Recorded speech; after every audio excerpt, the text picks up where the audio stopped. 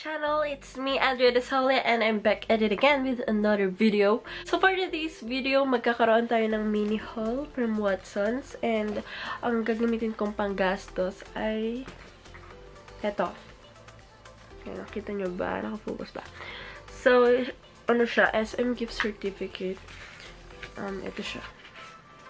SM gift pass pala siya. So, meron ako nito. 4 nito.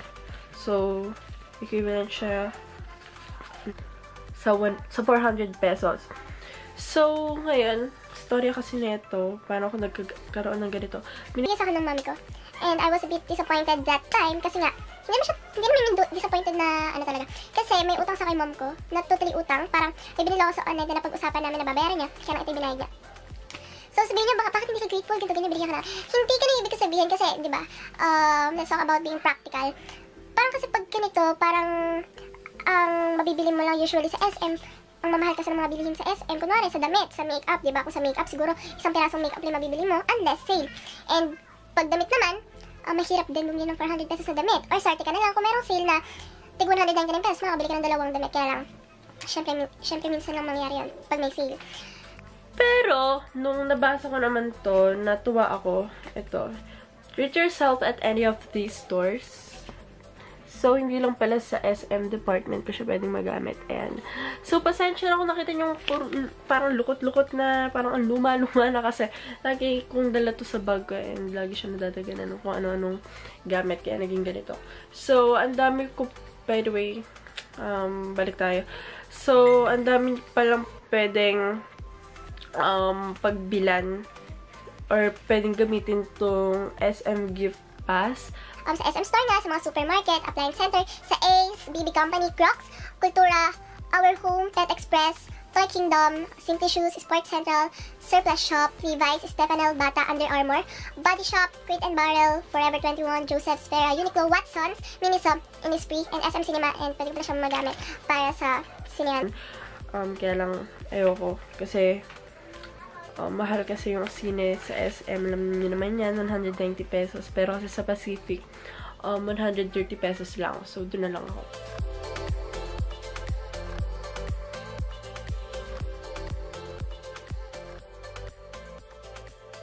Hey guys! So, yun nga, galing ako sa Watsons and nabili ko na yung mga kailangan kong bilhin. Pero kasi medyo nagtagal ako sa Watsons kanina, hindi ko alam kung nakapag-consume ako ng 1 hour doon. Kasi hirap na hirap ako kung ano ba yung dapat kong bilhin. Pero kasi ang nasa isip ko lang na bibilin ko kanina is yung oil control sheet dahil nagiging oily ako. Ewan ko kung nakikita nyo sa camera na ang oily ko. So, yun nga, nahirapan talaga ako. Kanina kuha ko ng kuha din. Nung huli, nag-compute din, nagtanggal-tanggal. So, yun nga, naka 402 pesos ako kanina. So, meaning, 2 pesos lang yung binayaran ko sa Watsons. So, 402 pesos na yun, naka 10 items naman ako. And I'm going to show you guys kung ano ba yung mga nabili ko na yun. 10 peraso na yun. So, to know kung ano man yung nabili ko sa Watsons kanina, just keep on watching. So, yun nga guys, mag-start tayo dito sa oil blotting paper. Teka lang, masyadong malinaw yung light. So, yan, yung oil blotting paper. So, syempre, ito yung una kong ipapakita sa inyo. Kasi ito talaga yung pinakakailangan ko. And, pagkakaalam ko is 59 pesos to. So, 59 pesos tong oil blotting paper na to. Kasi ako guys, ako yung tipo ng tao na hindi nagpupolbo. Bakit hindi ako nagpupolbo? Kasi, pawisin akong tao, sobra akong pawisin. Pag nainitan ako, talagang grabe yung patak ng pawis ko. So, dati, nung nagpupolbo ko, ang nangyayari, pultak-pultak ba yung tawag doon? Ay, nagbubuo-buo na lang siya sa face ko. So, ang pangit tignan. Kaya, simula na hindi na ako nagpopolvo. So, ito na lang para, ito yung ginagamit ko. Kaya, ito yung first item ko. So, second item natin dito is ito. Ito pa lang ako papakita sa inyo. So, Aqua Moisturizer from Eye White. Dati ito yung moisturizer na ginagamit ko talaga dati. Marami na akong tubes na nagamit dito.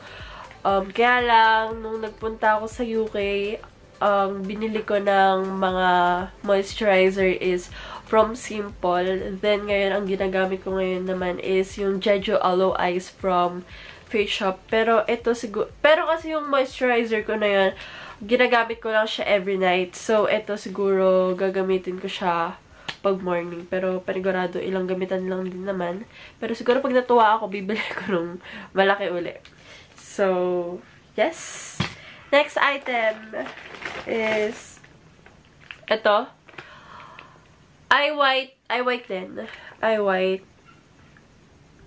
Yan. Eye White Whitening Pack Peel Off Mask. So, mask siya. Hindi ko pa ito nagagamit or hindi ko pa ito na-try before.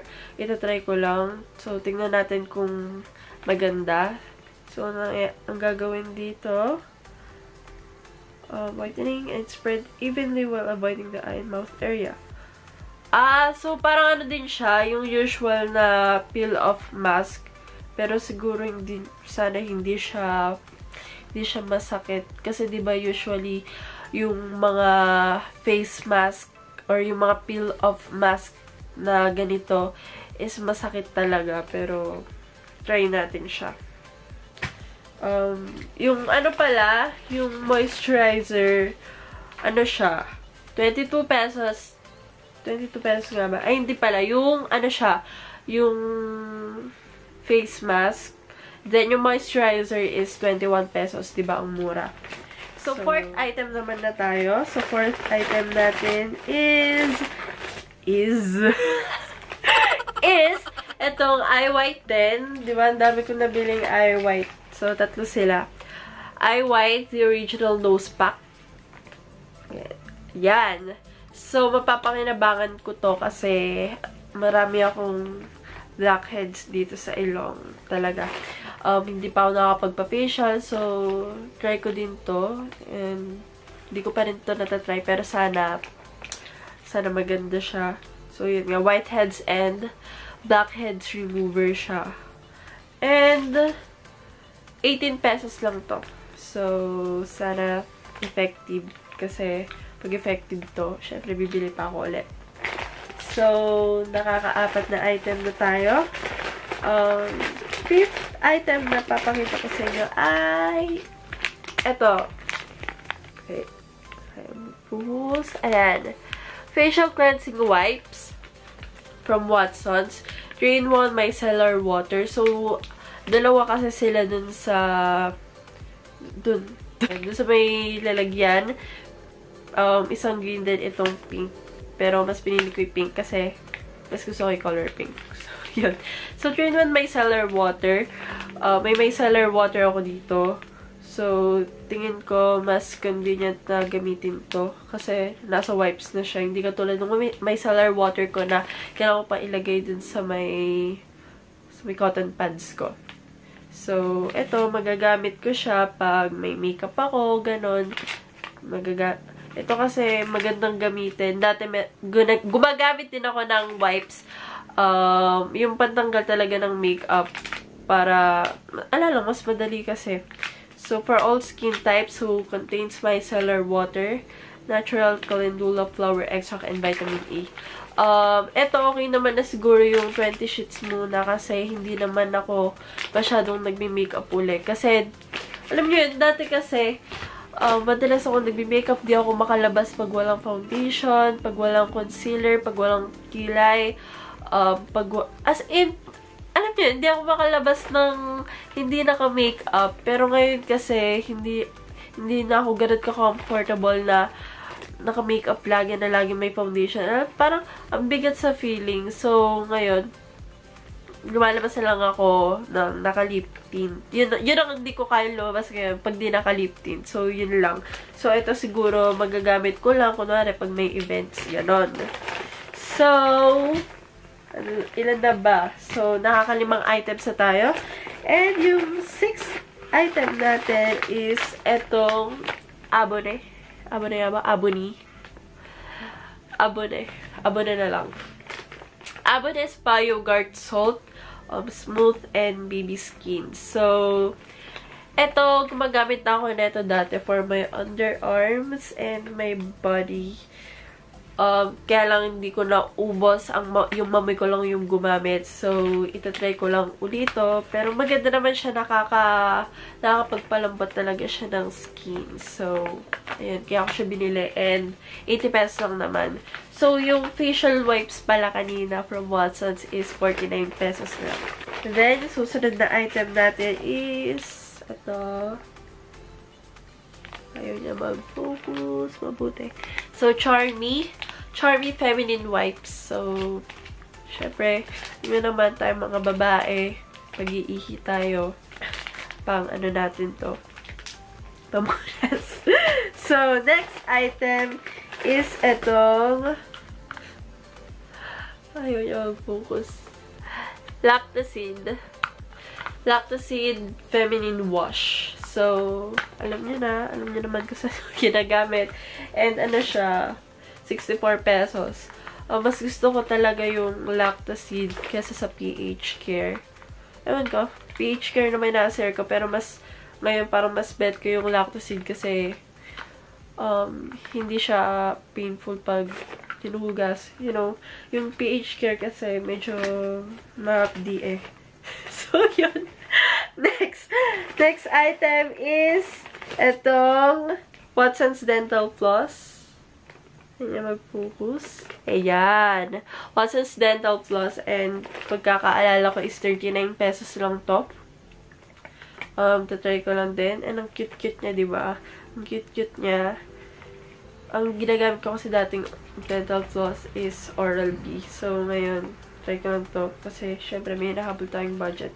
Ang cute kasi din, kakasya lang din sa bag. And hindi siya masyadong space consuming.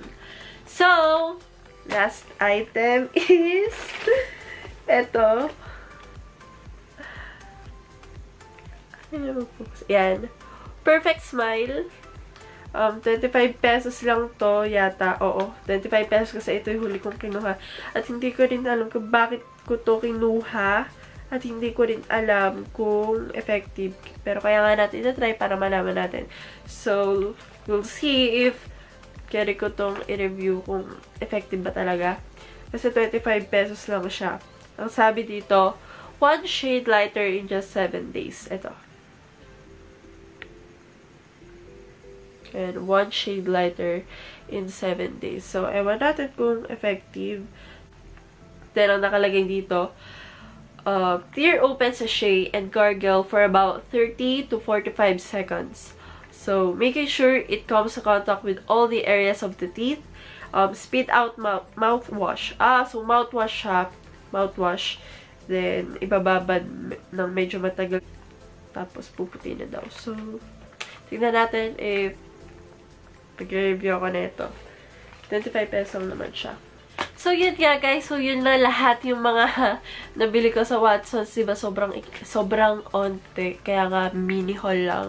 Kasi talagang pinasok ko sa budget na 400 pesos.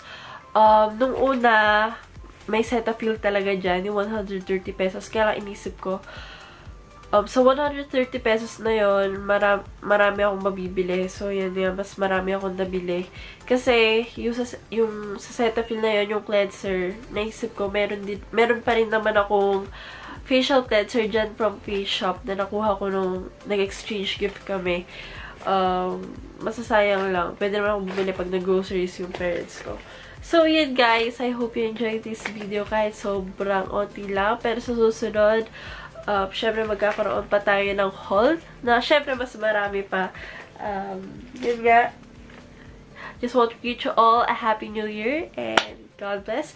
And kung hindi ka pa nakaka-subscribe sa channel ko, click the subscribe button and tap on the notification bell para sa updates sa aking videos. So, thanks guys for watching.